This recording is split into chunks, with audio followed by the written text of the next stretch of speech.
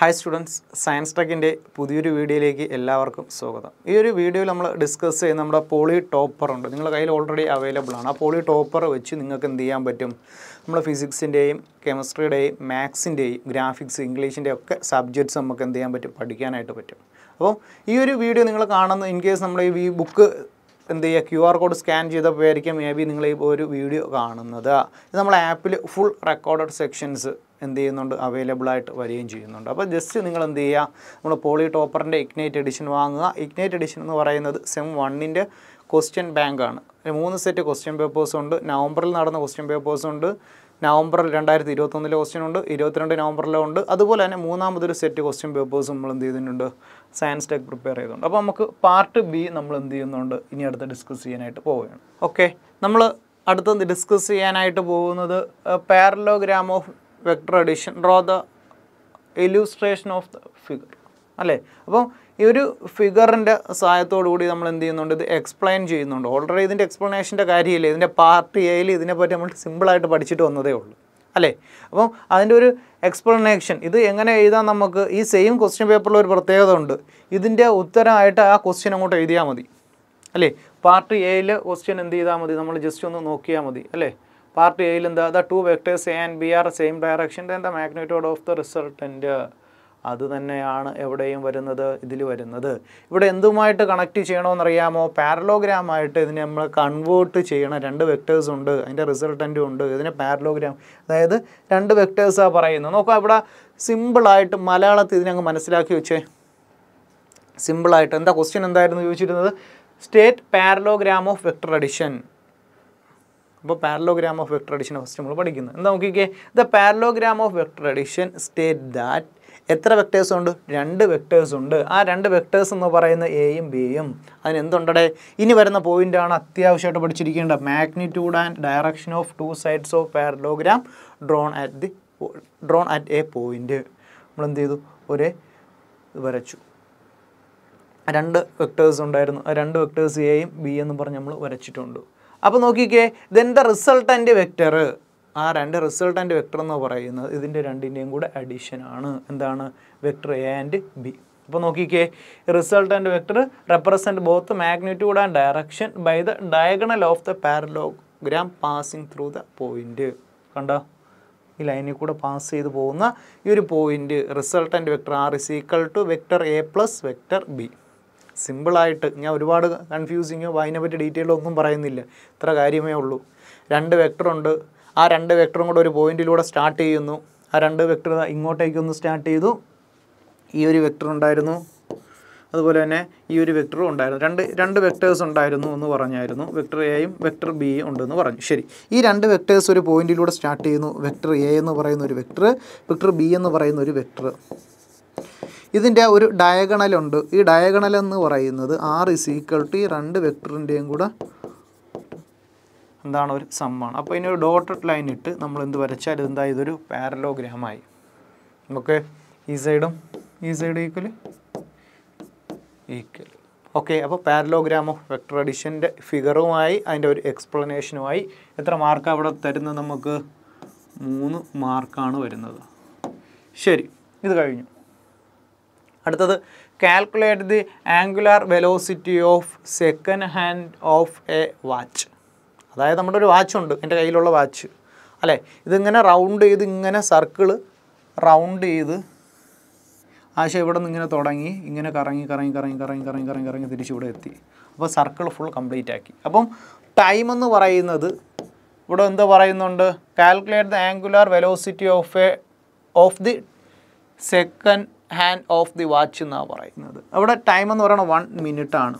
ഈ 1 മിനിറ്റ് എന്ന് പറയുന്നത് നമ്മൾ യൂണിറ്റിലേക്ക് കൺവേർട്ട് ചെയ്യുമ്പം ടി എന്ന് പറയുന്നത് എത്ര കിട്ടും, അവിടെ നമുക്ക് 60 സെക്കൻഡ് 60 സെക്കൻഡ് കിട്ടും.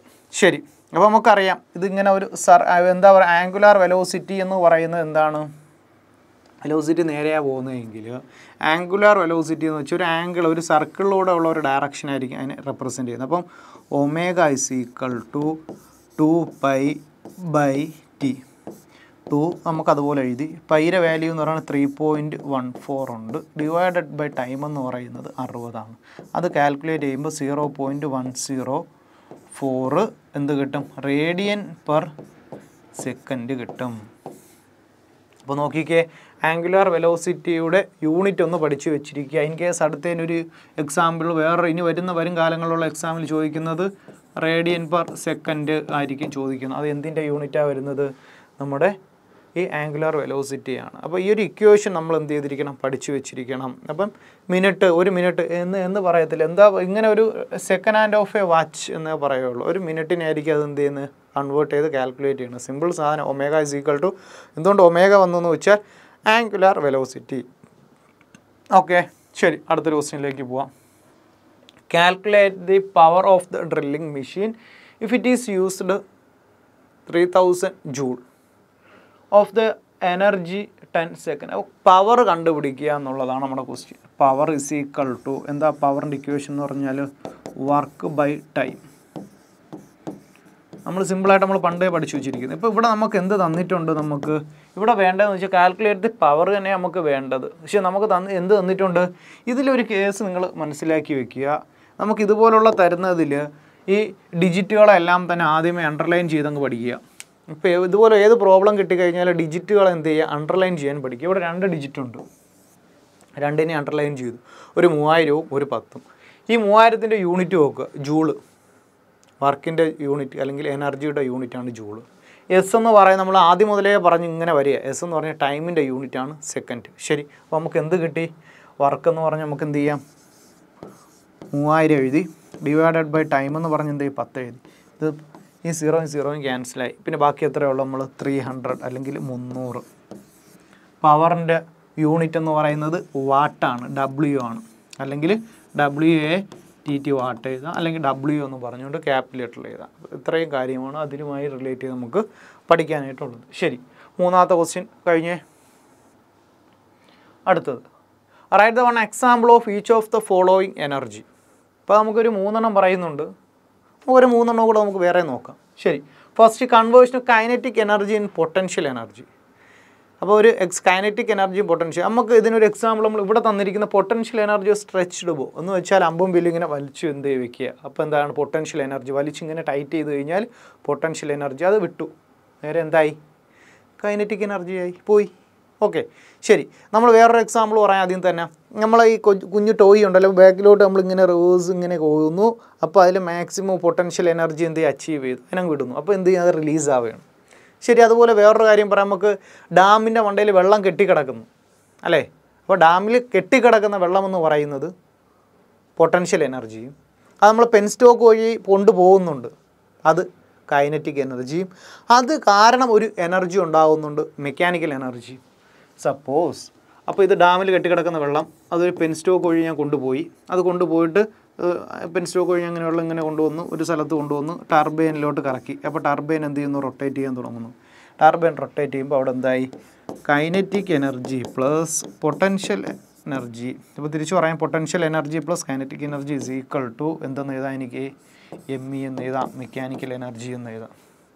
Potential energy plus kinetic energy is equal to mechanical energy. ശരി, അത് കഴിഞ്ഞു. ഇനി അടുത്ത് നോക്കിക്കേ, conversion of light energy into electrical energy. Light എനർജിന് electric energy ആക്കാൻ പറ്റുന്ന ഒരു കൺവേർഷൻ പറയാൻ. സിമ്പിൾ സാധനമല്ലേ, സോളാർ അല്ലേ? സോളാർ എനർജി അങ്ങനെ ഇരിക്കുന്നു, ആ സോളാറിൽ നമുക്ക് എന്ത് ചെയ്യുന്നുണ്ട്? ലൈറ്റ് കിട്ടുന്നുണ്ട് അല്ലേ? സോളാർ, അത് നമുക്കറിയാം. അടുത്ത conversion of electrical into sound energy അല്ലേ? ഞാൻ ഒരാളെ ഫോൺ എടുക്കുന്നു, ഹലോ എന്ന് ആക്കുന്നു. എൻ്റെ ഈ ഹലോ എങ്ങനെയാണ് പോകുന്നത്? ഈ ഹലോ എന്തായിട്ട് നേരെ പോകുന്നുണ്ട്? ഒരു ഇലക്ട്രിക്കൽ എനർജി ആയിട്ട് പോവുകയാണ്. എന്നിട്ട് എന്ത് ചെയ്യുന്നുണ്ട്? ഒരു സ്പീക്കറിലൂടെ എന്ത് ചെയ്യുന്നു? അത് ഹലോ എന്ന് കേൾക്കുകയാണ്. അപ്പോൾ ഒരു ചെറിയൊരു ഫോൺ എടുത്തു കഴിഞ്ഞാൽ അതിൽ നിന്ന് പുറത്ത് കേൾക്കുന്ന ശബ്ദം സ്പീക്കർ നമുക്ക് പറയാൻ പറ്റും, ആ ശബ്ദം സൗണ്ട് എനർജി ആയിട്ട് കേൾക്കുന്നു. ഇവിടെ നിന്ന് ഉള്ളൊരു സിഗ്നൽ ഇലക്ട്രിക് സിഗ്നലായിട്ട് വന്നു, പുറത്ത് കേൾക്കുന്നത് സൗണ്ട് എനർജി ആയിട്ട്. അതെന്താ എക്സാമ്പിൾ ചോദിച്ചാൽ സ്പീക്കർ നമുക്ക് പറയാനായിട്ട് പറ്റും. ശരി, അപ്പോൾ വളരെ സിമ്പിളായിട്ട് ഇതിൻ്റെ ബാക്കി ക്ലാസ്സസ് നമ്മളെ ആപ്പിനകത്തുണ്ട്. സിമ്പിളായിട്ട് ഇപ്പോൾ ഈ പ്രാവശ്യം ചോദിച്ച ക്വസ്റ്റ്യൻസ് മേ ബി ചോദിച്ചില്ലെന്ന് വരാം. ഇതുമായി റിലേറ്റ് ചെയ്തിട്ടുള്ള ക്വസ്റ്റ്യൻസ് നമ്മൾ എന്ത് ചെയ്യുന്നുണ്ട്? ഇതിനകത്ത് കണ്ടിന്യൂസ് ആയിട്ട് നമ്മൾ എന്ത് ചെയ്യുന്നുണ്ട്? അപ്ലോഡ് ചെയ്തിട്ടുണ്ട്. അപ്പം വളരെ സിമ്പിളായിട്ട് കേരളത്തിലെ പോളിടെക്നിക്കിൽ ഇപ്രാവശ്യത്തെ വിജയശതമാനം നമുക്ക് കൂട്ടാൻ പറ്റും സയൻസ് ടെക് ത്രൂ അല്ലേ? നമ്മുടെ ഈ ഒരു പോളി ടോപ്പർ ഉറപ്പായിട്ട് നിങ്ങൾ ഫ്രണ്ട്സിൻ്റെ അടുത്ത് പറയണം, ഇങ്ങനൊരു പോളി ടോപ്പറിൻ്റെ ബുക്ക് ഇറങ്ങിയിട്ടുണ്ട്, ഈ ഒരു ബുക്ക് വാങ്ങി വർക്കൗട്ട് ചെയ്താൽ മതി. ചിലപ്പോൾ കുറേ അക്ഷരങ്ങൾ ഈ എല്ലാം A1 V1 V2 A2 V2 6 square 5 square ഒക്കെ എങ്ങനെ വന്നു എന്ന് ചിലപ്പോൾ നിങ്ങൾക്ക് ഡൗട്ട് വരും. അതിന് വേണ്ടിയാണ് നമ്മുടെ ഇതിൻ്റെ തന്നെ റെക്കോർഡഡ് സെക്ഷൻ നമ്മുടെ സയൻസ് ടെക്കിൻ്റെ ആപ്പിലുള്ളത്. അപ്പോൾ നിങ്ങൾക്ക് എന്ത് ചെയ്യാം, ക്ലാസ് വൈസ് പർച്ചേസ് ചെയ്യാനായിട്ട് നോക്കുക. ഇൻഡിവിജ്വൽ വാങ്ങുന്നതിനെക്കാട്ടി നല്ലത് ഒരു ഗ്രൂപ്പിന് സബ്സ്ക്രിപ്ഷൻ എടുത്താൽ ആ ഒരു ഫീസ് വളരെ കുറവാണ്. അപ്പോൾ ആ ഒരു രീതിയിൽ എന്ത് ചെയ്യാൻ നോക്കുക, പഠിക്കാനായിട്ട് നോക്കുക. അപ്പോൾ നമ്മൾ ഈ ഒരു ക്ലാസ് എ പാർട്ടും ബി പാർട്ടും ഒക്കെ നമ്മളിവിടെ വൈൻഡ് അപ്പ് ചെയ്തിട്ടുണ്ട്.